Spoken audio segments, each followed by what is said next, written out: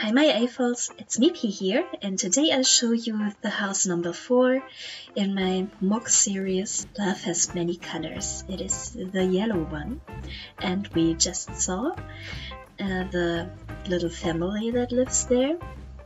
And again, as in my other houses, I've got no idea if one of them is maybe transsexual or intersexual. It just doesn't matter, and if they want to talk about it, that's fine. And if they don't want to talk about it, that's fine as well.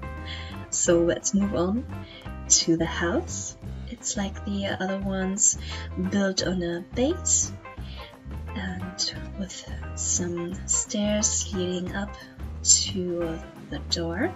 In the ground floor, there's the kitchen and the dining area and the living room area, and it is one big room, and it is very high. This is because of the stairs I used.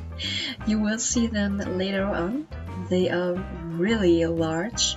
They were in a Belleville set, and I got the stairs from a friend. He didn't needed the stairs anymore, and I wanted to put them inside. And at this point I thought I didn't have any other yellow stairs, but when I was ready with building, I found small stairs in light yellow.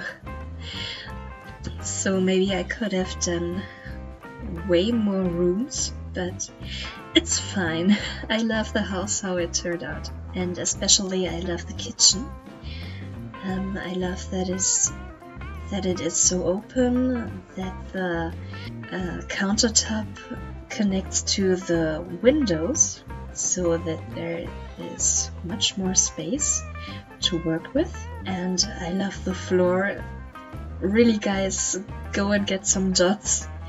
You can use them very well for floors and for wall designs and everything else. You can do so much with it. In the backyard, there's a small dining area and some plants and a ball for the baby. On the second floor, there is the children's room and the master bedroom, and of course the bathroom. The bathroom is very simple. I love so much the wall in the room of the baby. I used the modified bricks with this curl in the front, and I piled them up, and I turned the curls front to front to each other, and it looks so good. I'm so happy about it. It looks like the windows from the Near East when they look like lace or something. It's very beautiful how it turned out. I'm very proud of it. And the roof is very ugly. I'm so sorry for it, but I ran out of tiles and pieces, and I try to do my best that when you look from the front at the house, it looks good. It looks like a monolith from the back also, and everything between. I thought, okay, these guys living there won't see it ever. This is totally fine. So I'm very excited about your comments. I'm excited to get to know what do you think about this. How do you like my yellow house? And don't forget to subscribe if you haven't already. Leave thumbs up and share my video.